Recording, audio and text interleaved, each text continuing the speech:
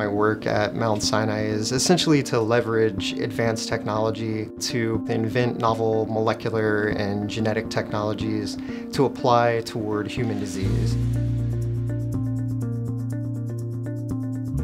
I know every day when my team starts doing work, the useful bits of information that we generate really does drive the future of medicine and science, and I really want to be part of that.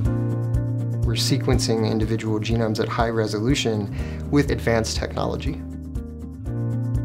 And the work that we do can drive additional innovation to define the challenge that may be an unknown.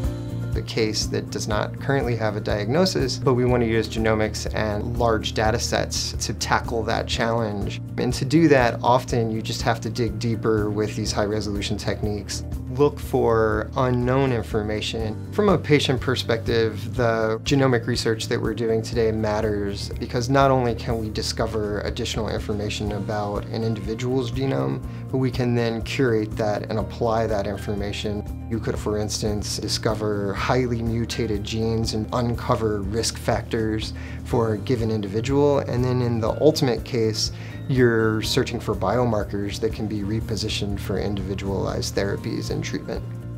My role is in part to create novel technologies, but truly it's more of a community. Having that integrated approach allows you to really advance from problem to solution much, much faster, and that rapid nature of that pipeline is something that is unprecedented.